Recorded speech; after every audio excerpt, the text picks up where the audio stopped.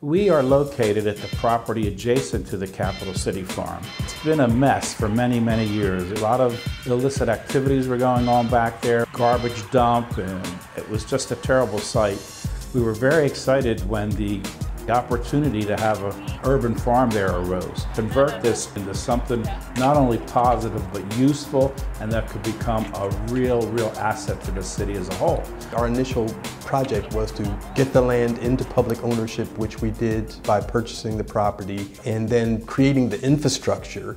We've brought water into the site, we've cleaned it up, we've planted a wonderful pollinator meadow out there, we've created the electrical hookups, storage. We've purchased all of the equipment necessary really to run a farm. A walkway around it that was installed. There's been no bad activity in the area. People are really respectful of the new property. We have brought in all of the necessary infrastructure so that now the only thing required is to bring in a team of knowledgeable people or individuals from the community to actually put forth the effort to start growing food for the community.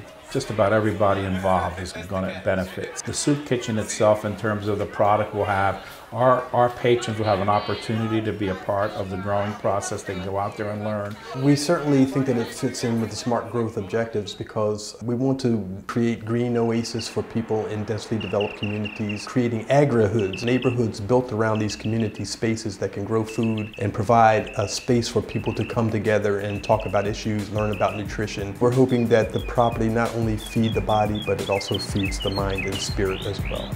Even before we pick our first tomato, this project has been successful. Now the citizens in the area are not only enjoying it, but they seem to be somewhat protective also. We hear a lot of negative things about urban areas, but this is a great positive thing. Really will be a benefit to the city itself.